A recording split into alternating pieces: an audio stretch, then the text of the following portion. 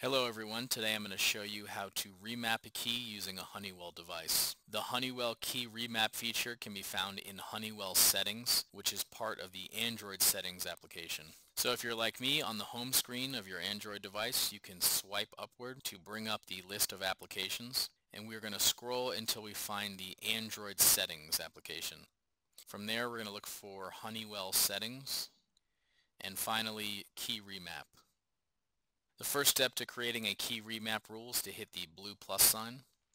You will be prompted to select which key you would like to reassign. In this particular case, I am going to keep the right scan button as my main scan button, but I'm going to change the left scan button to now function as the home button. So on my device, I'm going to select the left scan button, click OK, and here it's going to prompt me to select now which functionality I would like that left scan button to function as. So I'm going to select the home button. And right there you will see that the left scan is now functioning as the home button.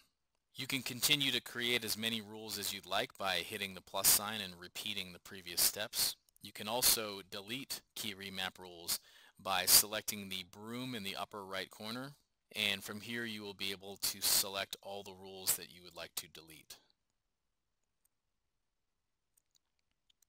And that is how you remap a key on a Honeywell device.